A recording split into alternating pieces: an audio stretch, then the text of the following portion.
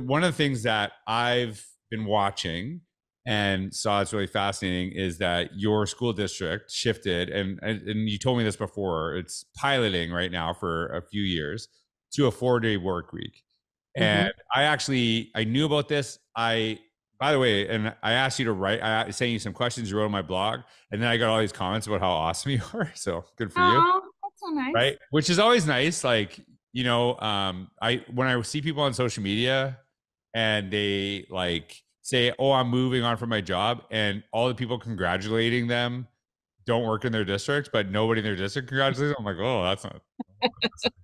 Because I look at that stuff, right? And so, um, I saw people from your districts just saying how wonderful a leader you are, which is really really nice. And I'm sure I don't get any like this is how I am on TikTok, but I'm totally different, you know. Yeah. Other than me being starstruck when I saw you, a little celebrity sighting. Um, Tell us about the shift to the 4-day work week. Like, why did you do it, and like, what are you seeing so far with this? Because I know a lot of people are interested in it, because it's not like you just like, hey everyone, guess what, you got Fridays off. It's not that Yeah. easy, right? So just talk about that. So during the pandemic, when we had the, roomies and zoomies, teachers kind of doing both things, we, I've never heard that. Why? I roomies thought and that was. zoomies. Isn't that Hmm. like dog treats, like Yeah, roomies yeah, and zoomies? yeah, Isn't that a zoomie like a dog treat or something like yeah, like a dog toothbrush or that? Okay, something. all right, all Maybe right. you could get a sponsorship or something.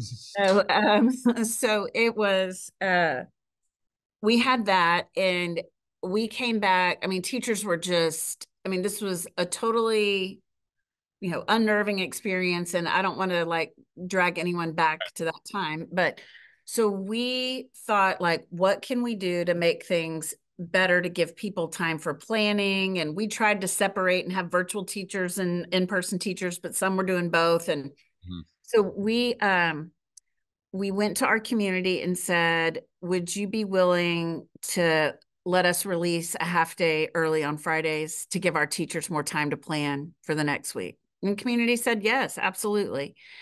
And so we did that, half day, Mhm. half day.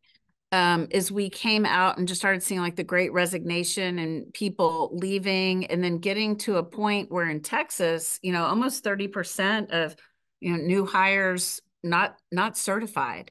And we know that the over half the teachers and leave within their first 5 years of the profession. So we have a system that isn't working, and trying to get to like, why is that? um anyway, so we started talking with our staff about what we could do to attract and retain teachers, because we have historically, our communities had very high teacher turnover. And high teacher turnover means worse outcomes for kids, because you can't move the needle, you can't get traction about things you want to be doing unless you have a team that comes Yeah. and builds sustainability, right? So one of the ideas that we kept coming back around to is, we're limited on what we can do with pay. That's set by the legislature. So without some kind of, funding increase from the state, that's not on the table. And so one thing we can work with is time, because in Texas, you have to have 75,600 minutes, but Mhm. there's no guidance on how those minutes are structured. Right.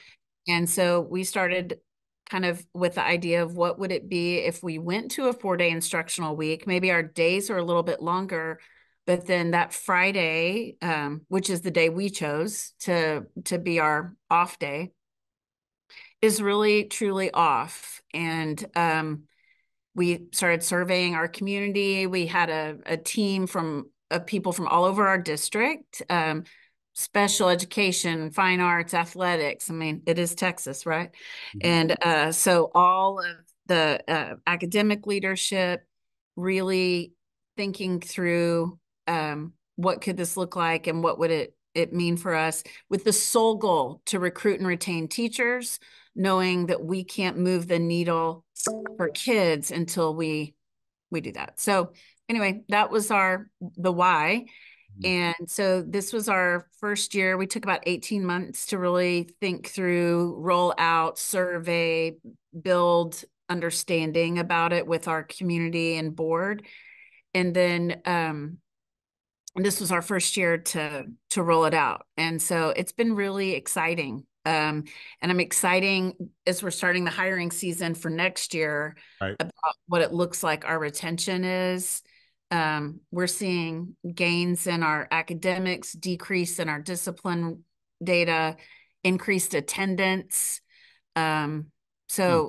so right now, and we're going to be tracking those things. This is a pilot our board committed to for 3 years, and to see what the outcomes look like over those 3 years. And then, but right now, if everything keeps trending like it is, I think we'll be continuing. And I think it's given people like work-life balance, autonomy over their schedule. We've got a lot of people up here on Fridays, but it's like I'm going up at 10 with no makeup on and my hair in a ball cap and taking care of what I need to do. So then I still have the rest of the weekend with my Right. family. Yeah. Hmm. So there's something I shared years ago. It's risk is moving from a comfortable average in pursuit of an unknown better. And Mm. I guarantee that I'm sure you heard this, and I know other people will hear this as well. This won't work, or this wouldn't work if you do this. Well, what we're currently doing is not working. Yeah. So maybe we need to do something else, right? And yeah, it might not work, but we got some good data right now. What we're doing is not working. And I think a lot of times we will just stick with that, even though because we're so scared of the unknown.